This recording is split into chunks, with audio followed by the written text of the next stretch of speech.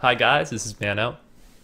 I'm here with a short tutorial on setting up entire stash tabs as a buyout in procurement, which will allow you to spend more time killing monsters and less time worrying about setting all the buyouts individually in procurement.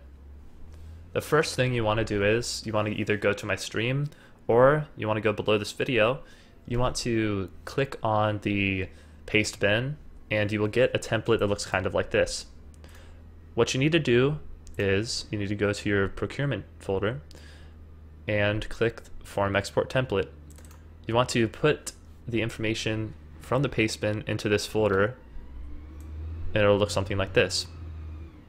And what you see here is the spoiler tags set the buyouts and the stash tabs are placed in here. These that I highlight are the names of the stash tabs.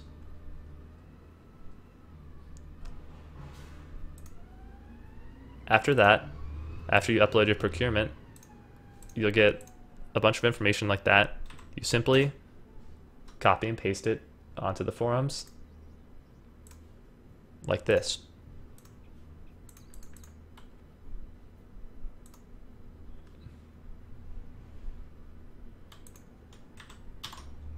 And when you're done,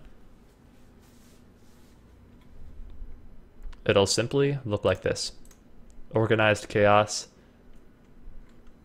Everything has a buyout. I hope that helped you guys. If you have any questions about it, just come on my stream at twitch.tv/manocean, or you could comment below and I'll probably respond to it because I have nothing better to do most of the time. Thanks and have a great day. Oh yeah.